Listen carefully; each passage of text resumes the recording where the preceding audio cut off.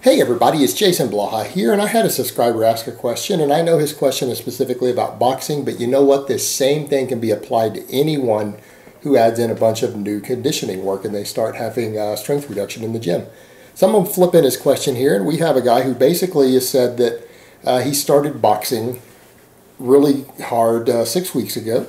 All of his lifts are going down. He's lost about 3 kilos, but he looks like he's only lost fat, so he doesn't understand why his lifts are going down considerably, considering, you know, he's only lost, again, 3 kilos. That's for people who don't use kilos. It's about a pound a week. And it's only fat loss. So what's going on? All right, let me put on my +5 hat of weaponsmithing. Let's do a little bit of crafting, and let's talk about it here. All right, cliff notes for those who don't like the long videos. Basically, any new conditioning work, particularly that burns a lot of calories, is going to have some negative training stimulus at first. Even adding large amounts of list cardio can. In the short term, it can affect your strength. You're going to need time to adapt to it, first of all. Number 2, quick weight loss. And I'm sorry, if you're a fairly healthy person at a healthy body fat, losing a pound a week is pretty fast fat loss. You're going to lose some strength with that. It's almost unavoidable without drugs. Probably a little bit fast for you to maintain your strength. If you're fatter and fluffier, it's not that big of a deal. Guys, you're at a healthy body fat, athletic body fat, that's going to be quite a bit. You're going to lose some strength as a result of that. You're going to need to start eating more. So let's go into a little more details of what's going on here. First of all, new conditioning work. Boxing is actually fantastic conditioning work, by the way. I mean, as far as a conditioning sport goes itself, boxing is, you have to be in pretty fantastic shape to be a really good boxer. The conditioning usually required is phenomenal, and boxers in general, they're just known for their conditioning. Boxing is great for that. Even that extra stuff you do around boxing, all the extra jump rope and everything else with it. It's very conditioning intensive. You're going to be in good shape, though, from doing this after a while, that's for sure. It's great for that. Boxing's great for getting into shape. Just all around good shape. But the downside, you're doing a lot of conditioning work, my man. Your body can only handle so much training, adaptation, and stimulus in a given time frame. You're subjecting your body to a totally new type of training that is different from your weight training in addition to it. Your body is now going to spend some time adapting to that and getting better at that. It's going to have to build speed strength. It's going to have to build conditioning, endurance, extra agility, all sorts of stuff to go with what you're throwing at it in the boxing. That's going to detract from your training for a little while. Your weight training, you're going to have to accept that you can't always master everything at one time, and because you've gone into it full steam, you're going to get weaker for a little while. But you know what? If you get your training on point and get your diet back on point, you will adapt to it and you will be able to get your strength back and start progressing again in the gym. But what I'm going to recommend you do in the meantime, you probably need to drop the standard sort of training that you're doing for your lifting and probably go on some sort of concurrent training, some sort of concurrent periodization. Again, kind of like what Alex Viada has people do in his hybrid athlete book and his advice that he gives for his athletes who compete in multiple endeavors at the same time. Some sort of concurrent work, which means you're going to need to have days where you focus more on power, days you focus more on volume. You need to run them concurrently in the same week so you can keep multiple training elements trained in the gym so that you detrain less from any one given stimulus. Number 2, you're going to have to back your workloads down a little bit. You're overtaxing yourself with the boxing training. You're going to have to cut your volume back on your lifting. Maybe even cut it in half to half the number of sets you're normally doing. Again, cut the fluff out. You're not going to have room for a lot of extra isolation fluff. Focus on what matters, what's important. For now, I would say focus upon getting your strength back on point and stabilizing it so that you don't lose any more strength, because that's going to be a real big deal here, which means, again, some concurrent type training.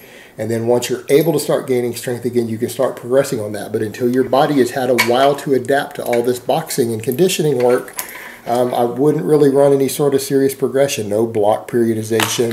Definitely no linear progression type programs. It's just not going to work. So run like, again, concurrent type periodization or an undulating periodization without real focus on progression.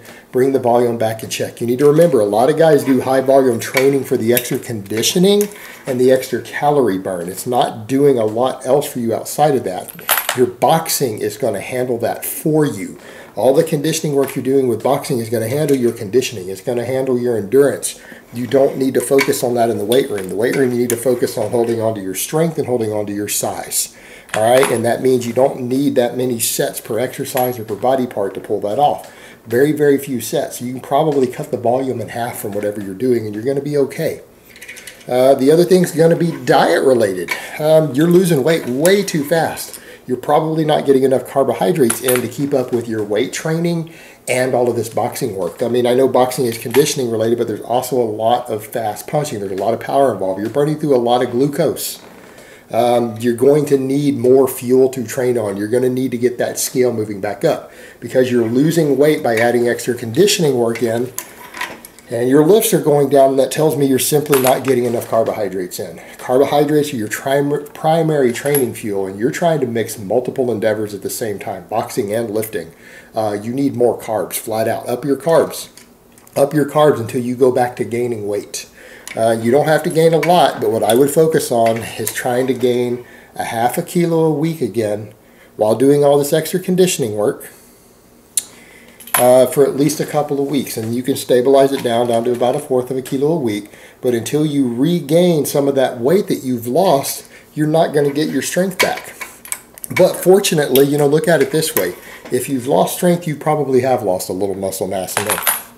But you're going to regain it really, really fast, particularly if you do it by upping the carbs and regaining strength in the gym.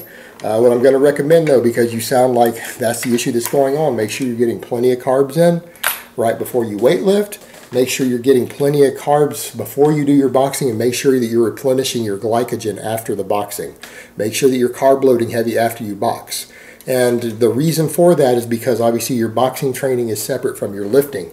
If you're not getting proper glycogen replenishment after that boxing work, enough carbs to restore all the glycogen that you've lost and to handle any weight loss that you're having, to reverse that, without that big carb loading after that boxing training, it is going to negatively impact your performance on your lifting. Getting those carbs in between the two is the most important thing you could possibly do right now. Normally I tell guys, meal timing matters less than 1% for most people. You are mixing two intense endeavors at the same time. You're the sort of person that meal timing actually matters for. It's going to make a big difference in your performance, and that's because you're mixing multiple different serious training endeavors at the same time. Most people only train like once a day. Most people only train one thing seriously. They aren't doing really intense conditioning work with really intense lifting in the same week. Their meal timing just isn't as important. For someone who's doing what you're trying to do, it's going to matter a lot. And making sure that you get enough carbs between finishing your boxing work and doing your weightlifting is important. And I really hope you're not trying to do them the same day afterwards. That's going to be a disaster. You need to split those up on different days. And if you have to have some overlap on the same days, you need to do the boxing after the lifting. If you care about your strength, you're going to need to make sure that you get a little rest in between, at least a nap, get some extra carbs in between, and again, most importantly, post-boxing carbs until that scale starts coming back up, because until that scale weight starts coming back up, your strength isn't going to come back. So, to recap what someone needs to do what you're trying to do, again, concurrent style training for now. Try to hold on to your strength, and you're going to hold on to your strength by reducing the total volume and training your heavy days with your lighter, higher rep days on different days. So concurrent style training. Again, cutting the volume back, doing just enough volume to maintain or hopefully start gaining strength. Again, you don't need more than 1 to 3 sets per exercise to do that. If you're coming in and doing 15 sets of body part while trying to do what you're doing with all this boxing conditioning, that's why you're losing strength on top of it. That's going to exacerbate. It's going to make it worse. You don't need to do all that. Remember, high volume training is generally conditioning based, is the reason you're doing it for the extra conditioning. Your boxing handles that. So get that training sorted, and you need to up your carbs. More carbohydrates, till you start gaining weight again, you're going to need to regain some of that weight you've lost, but you know it's going to come back as muscle weight, and it's going to come back as muscle glycogen weight. Again, and I suspect with the weight that you're losing and the way you're describing the strength loss, you're too glycogen depleted. There's just not enough carbohydrates being stored in your muscles for training fuel. So again, the other thing is going to be meal timing, making sure you get pre-workout carbs, making sure you get pre-boxing carbs, and making sure that you get a lot of carbs post-boxing. That's going to be your big thing right there. That post-conditioning work, boxing work, carbohydrate loading is what's going to affect your next lifting session the most. And until you get that strength back, you are at risk of losing some muscle mass. So that's going to be the most critical part of that meal timing, replenishing that glycogen after the conditioning work.